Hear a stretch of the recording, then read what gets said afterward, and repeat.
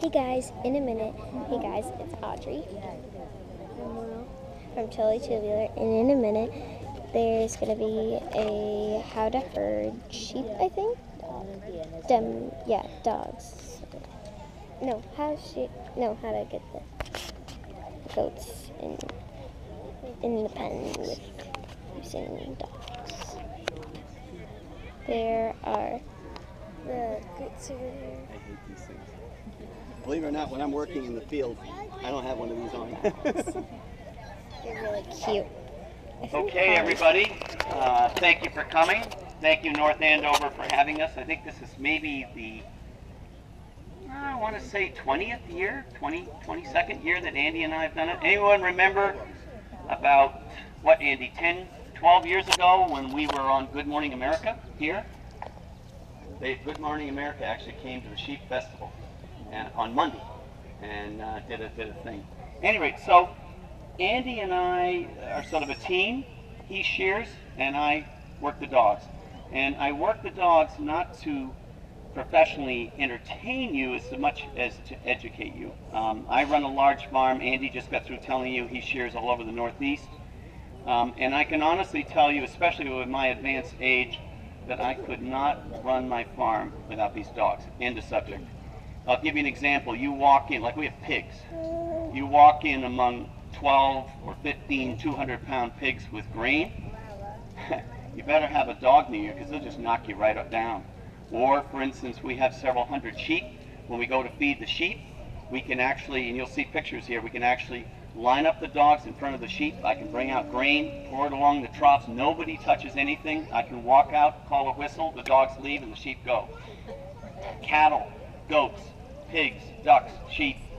So what I want to do today, and many of you have seen this before, I have two requests of you parents, and that is, one is to not touch the fence. Okay, and the reason is, no, I'm not being a jerk, is because it's normally electric and it's very flimsy. When it has 7,000 volts in it, nobody touches it. But right now, we've actually had a case many years ago where children were pulling the fence down, the sheep jumped out over their head. So if you don't mind just taking a step back and not doing the second thing, you're fine, but the second thing I would ask, believe it or not that you would ever do it, is don't clap. When I'm all done, if you want to do something, that's fine, because when the dogs are working, you know, they're not used to, 50 people clapping when they put the sheep in or out. So let me get started. I have Boer goats and I have Dorset sheep. You just watched Andy shear one. By the way, if anyone's interested, those fleeces are available. I really don't want to take them back if you're spinners. We run several hundred Dorsets. We've had a little under 14,000 lambs born on our farm, and I take great pride in the fact that I help other people with good natural food. So we sell about 300 or 400 lambs a year to local people. It's grass-fed. It's as close to organic as you can get. I don't claim organic. And one of the ways we do this, not to bore you, but one of the ways to feed grass-feed animals is to move them around a lot, right? You have to have a lot of pasture. Well, when you go to move sheep, you need to have some control. You can't just shake a bucket and hope that they follow you. And usually if there's something better to eat over there, they're going to go over there. Better yet, when I'm walking down a road and I've got 100 sheep in the road and I'm going to a pasture a mile away and they see your vegetable garden, they say, you know what, let's stop for a snack right then and there. Do you know what 100 sheep do to a vegetable garden in about 10 minutes? Flat. So the dogs are a way of moving animals, and it allows me to give you more grass-fed meat. All right? Okay, so the dogs, there are about 50 breeds of dogs that do either herding, guarding, or driving. Border Collies, which I'm demonstrating today, are absolutely, with no exception, considered to be the smartest dogs in the world, period. There's a Border Collie in Germany that has a vocabulary of 3,600 words. That's the equivalent of a 6-year-old child. Why are they so smart? Because they were bred for their intelligence and not their looks. We have brown ones, black and white, tricolors, long-haired, short-haired. Doesn't matter. We don't care as long as they have that instinct. However, because they are so smart and because they are so intense, do not, and I repeat, do not get a border collie as a pet by itself. Not a good idea. There's a border collie rescue league in every single state. People get puppies, they get to be a year old, they say, okay, what do you want me to do? And well, you don't have anything for me to do. I'm going to chase cars, I'm going to round up kids, I'm going to bite children, I'm going to go crazy.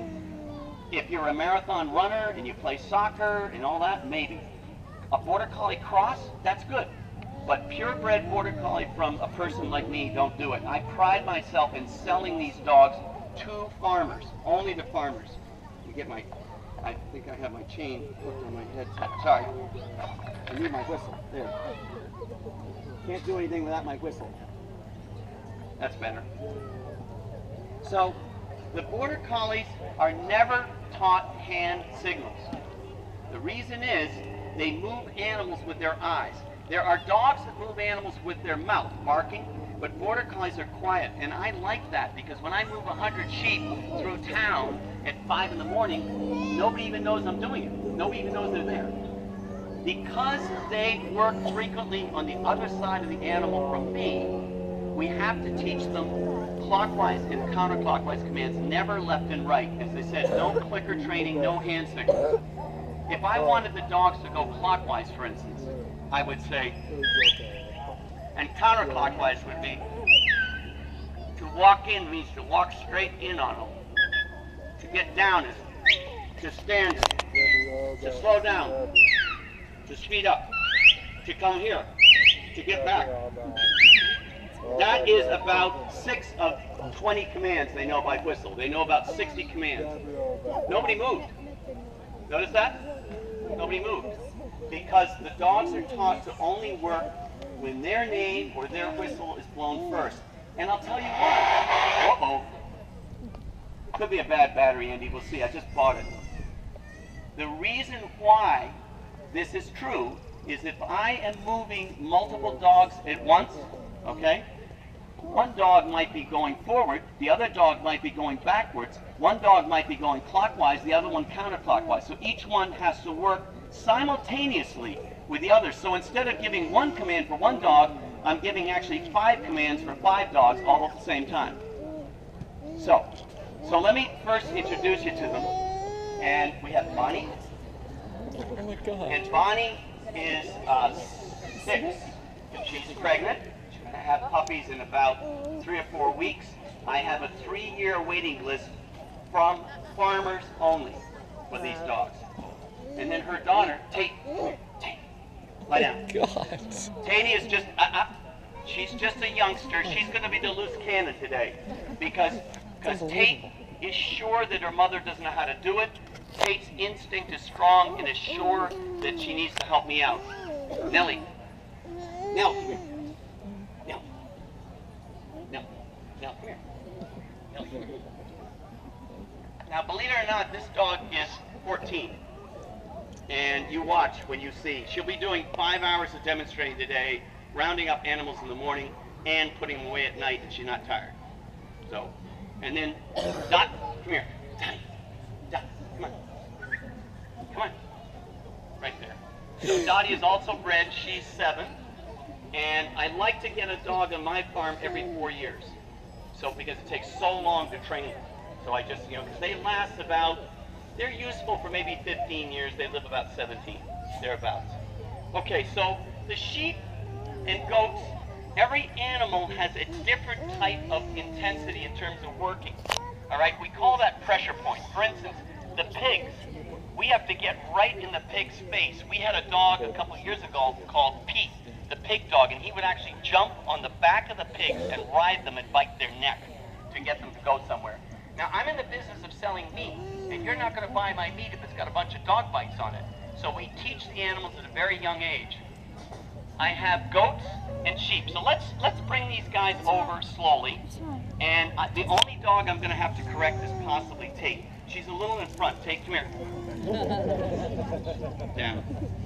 So I think I'm going to bring the sheep right over there. So I'm going to send one dog out counterclockwise. Bonnie, away.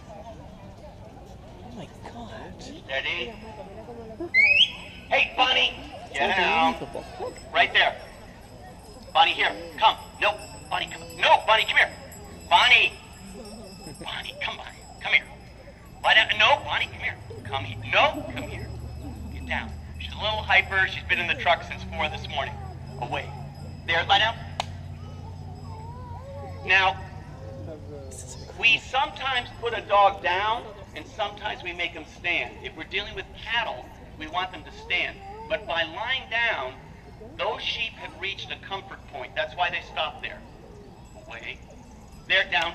But notice that that was enough to stop them from moving in that direction. If the dog, as we do these demonstrations today, there's going to be 4 of them, by the way. We're at 10:30, 12, 1:30, and 3. By the end of the day, the sheep are going to be what we call sticky. Now, by the way, those of you that are worried about that I'm being mean to these sheep, I'm not hurting them. They're teenage sheep. They deserve what they get. No, just kidding. Actually, that's very interesting. Let me just give you one little aside. Those sheep that Andy just sheared, we call those hoggets. And they're the equivalent of our human teenagers. Because when the lambs are born, and you'll see pictures in my album, the dogs are taught to never hurt them. The lambs can come right over to the dog and butt them, step on them, pee on them, poop on them. The dog won't do a thing because it could kill it in 2 seconds. What happens is those little lambs become teenagers, like our teenagers, and they have no respect for adults or authority or anything, and at that point they have to be taught. Okay. Bonnie, look up there. So she's pretty much got them caught. That's it. Now, I'm going to have her bring them right here. And believe me, these 3 dogs are what we call inactive dogs. Bonnie, walk up.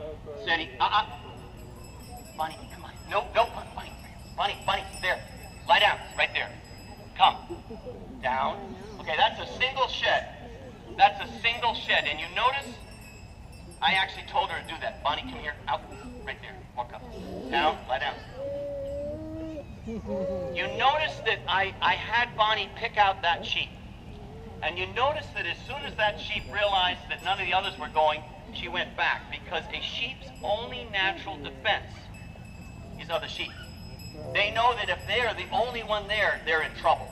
Because they're going to be dinner. But you also notice that when she did that, we didn't have to bite them or anything. She just moved a little. Okay, so I'm going to bring the sheep right here. I'm going to bring them right on this thing right here. Once again with one dog. Yeah. Go back. There. By the way, I'm speaking English now so you can understand what I'm doing, because if I go, fine. There. Come on. Bonnie. There. Drop it. Lie down. Right there. Now that's shedding 2 of them. 1 of each.